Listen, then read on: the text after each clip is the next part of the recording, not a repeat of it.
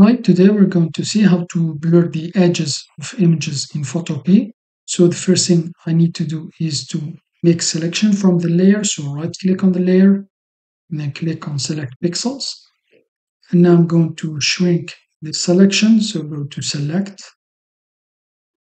and then modify and then here left click on contract.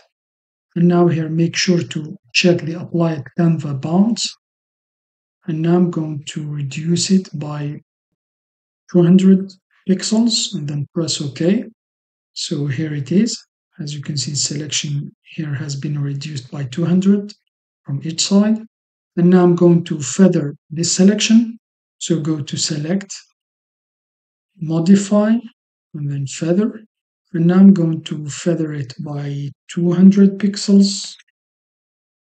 And make sure to click on apply at Canva bounds. Left click here and then press OK. So here it is. And I'm just going to add a raster mask. So just go to layer, raster mask, and then here click on reveal selection. So here it is. And now I'm going to apply the raster mask, right click here.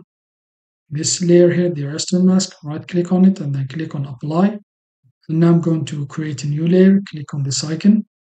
I'm going to place it under this layer here, the blurred layer.